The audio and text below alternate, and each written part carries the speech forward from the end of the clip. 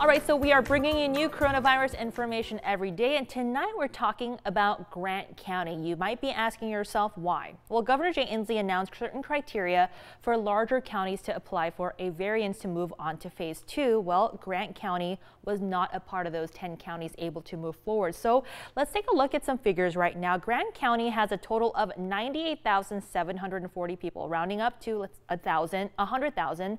They'll need 10 or less cases for 14 days. And they've done that for the past 14 days from today. But if we take a look at this graph, you'll see the confirmed cases steadily going on an upward climb. You'll see that in orange. However, new cases are relatively low. Those are down here, and mostly zeros and ones from today. And the highest 2 days were March 14th and April 29th. Both days only saw about 11 cases.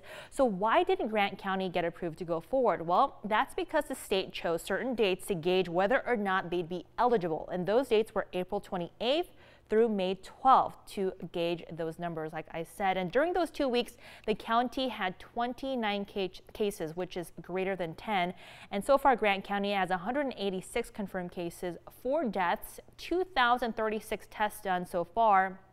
In Grant County, Atkinson says even if one person gets coronavirus, it's really a big deal. We started going through the list and talking with our health officer, Dr. Brezhny.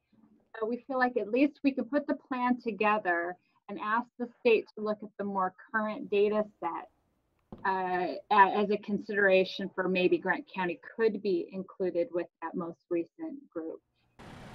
Atkinson is urging residents of Grant County to wear masks and always practice social distancing so you can get to phase 2. She also says businesses should not open their doors without proper guidance into phase 2.